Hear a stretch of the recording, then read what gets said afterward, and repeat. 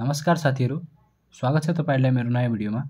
So आजको भिडियोमा चाहिँ हामी diploma in civil engineering 4th सेमेस्टरको mechanics of स्ट्रक्चरको numerical solve गर्न गएका छौं। जो न्युमेरिकल चाहिँ हाम्रो एक्जाम 8 नम्बरको सोधेको हुन्छ र हरेक पटक रिपिटेड न्युमेरिकल हो, सेम उस्तै न्युमेरिकल सोधेको हुन्छ।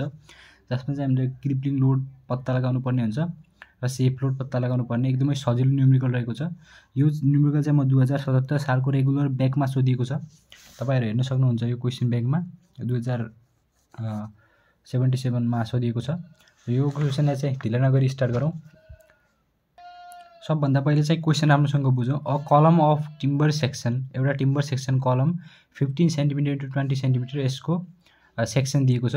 15 बेस अनि 20 डी दिएको छ अनि 5 मिटर लङ भनेको छ, लेन्थ पनि 5 मिटर दिएको छ। बोथ एन्ड्स बिङ फिक्स्ड भनेको बोथ एन्ड फिक्स भएपछि हामीलाई थाहा छ एल इफेक्टिभ चाहिँ L/2 हुन्छ। यो भन्दै गरौँला बीचमा। इफ यंग्स मोडुलस ई हामीलाई दिएको छ 17.5 किलोन्युटन पर एमएम स्क्वायर। डिटरमाइन हामीले पत्ता लगाउनु पर्ने दुई कुरा छ, क्रिप्लिङ लोड पीसीआर अनि सेफ लोड फर द कलम, जहाँ चाहिँ हामीलाई एफओएस फ्याक्टर अफ सेफ्टी 3 दिएको छ। सो ढिला नगरी यसलाई सल्युसन तिर लागौं। सल्युसनमा त सबभन्दा पहिला गिवन हामीलाई दिएकै कुरा छ, b * d = 15 * 20 दिएको छ। 15 * 20 cm दिएको छ। cm अब यसलाई चाहिँ हामी फर्स्ट सबभन्दा पहिला यसको युनिटलाई चाहिँ हामीले यो हेर्नु पर्ने हुन्छ। e को जुन युनिट छ त्यसमा चेन्ज गर्दा सबै सजिलो होला। त्यसैले चाहिँ यसलाई चेन्ज गर्दा चाहिँ 150 * 200 mm भनेर लेख्न सकिन्छ। त्यसपछि हामीलाई लेन्थ दिएको छ 5 मिटर। 5 मिटरलाई पनि त्योमा चेन्ज गर्ने बेला चाहिँ mm मा चेन्ज गर्ने बेला चाहिँ 1000 ले इन्टु गरौँ। यो गर्दा चाहिँ 50,005,000 mm हुन्छ र e को भ्यालु दिएकै छ 17.5 किलोन्युटन पर एमएम दिएकै छ, पर एमएम स्क्वायर दिएकै छ। अनि फ्याक्टर अफ सेफ्टी दिएको छ हामीलाई 3, FOS = 3। अब के लेखौँ भनेपछि since both ends are fixed.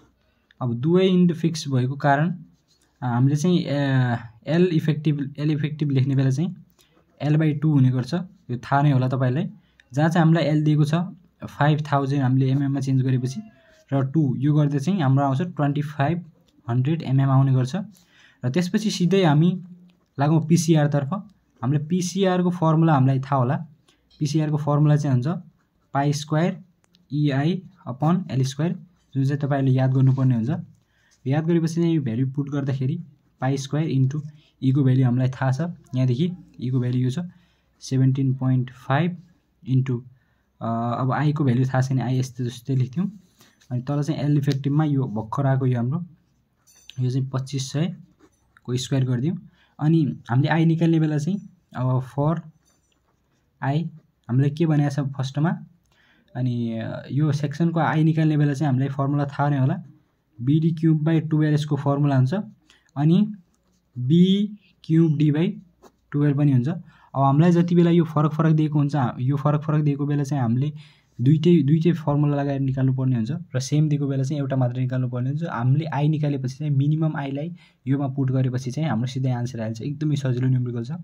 So i गर्ने बेला चाहिँ b कति दिएको छ हामीलाई, b दिएको छ 150 इन्टु d दिएको छ 200 को क्यूब अपॉन 12 और 150 क्यूब इन्टु 200 अपॉन 12 = अब यो यसबाट यसलाई सल्युसन गर्दा चाहिँ कति आउँछ 1 * 10⁸ mm पावर 4 आउँछ।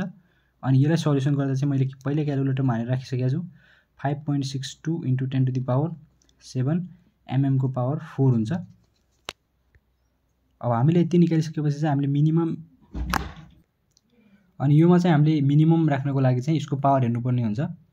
अब यसको पावरमा यो 7 छ तर यो 8 छ भनेपछि 8 भनेको ठुलो हुन्छ र 7 भनेको सानो हुन्छ। सो मिनिमम पनि हाम्रो यही नै हुन्छ। सो हामी लेख्ने गर्छौं देयरफोर i minimum = यो हाम्रो आएको थियो 5.62 * 10⁷ mm को पावर 4 आएको थियो। यो मिनिमम लेख्यौं। अनि हामीले यहाँ चाहिँ निकालिसकेका थियौं, जो यहाँ i को भ्यालु राख्नु थियो यो इक्वेसन 1 मान्दियौं। या हामी फ्रम 1 लेखौं। अब यहाँ फ्रम 1 हामीले चाहिँ के निकालेको थियो भने π² यहाँ छ π² * 7.5 इन्टु i को भ्यालु, π² * 7.5 इन्टु i को भ्यालु भर्खर निकाल्यौं। यो 5.62 × 10⁻7 निकाल्यौँ अपन यो पिसिआरको भ्याल्यु अपन एल स्क्वायर दिएको छ 2500 को स्क्वायर 2500 को स्क्वायर। अब यसलाई चाहिँ मैले पहिले नै क्याल्कुलेटरमा सल्युसन सल्भ गरेर राखिदिएको छु। यसलाई सल्भ गर्दाखेरि चाहिँ 1553.080 आउँछ। यो लोड भएको कारण चाहिँ यसको युनिट किलोमिटर राख्ने गर्छौँ र यतिकै हो। अब हामीलाई चाहिँ एउटा आन्सर आइसक्यो, एउटा क्रिप्लिङ लोड भनेको छ, एउटा आन्सर चाहिँ हामीले निकालिसक्यौँ, यो एउटा आन्सर भयो।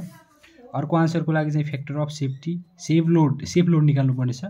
हामीलाई थाहा छ we know for safe load भनेको कति हुन्छ, हामीलाई क्रिप्लिङ लोड यो सोधेको बेला पनि क्रिप्लिङ लोड निकाल्नै पर्छ र हामीलाई सेफ लोड मात्रै सोधेको छ, क्रिप्लिङ लोड सोधेको छैन भने पनि क्रिप्लिङ लोड निकाल्नै पर्छ।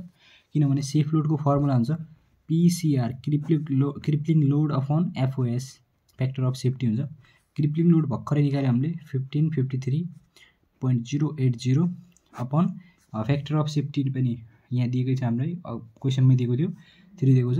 अब यसलाई चाहिँ सल्युसन गर्दा चाहिँ यसलाई चाहिँ सल्भ गर्दा चाहिँ हाम्रो आउँछ 517.693 किलोन्युटन आउने गर्छ, जो चाहिँ हाम्रो सेफ लोड भयो। देयरफोर हाम्रो यो पनि एउटा आइसक्यो आन्सर र यो पनि आइसक्यो। यति भएपछि तपाईले 8 नम्बर पुरै आउँछ। हामीले दुईटै निकालिसक्यौँ। बुझ्नु भएन भने तपाईले कमेन्टमा सोध्न सक्नुहुन्छ र म अर्को कुनमा क्वेसन ल्याउँ त्यो पनि भन्न सक्नुहुन्छ।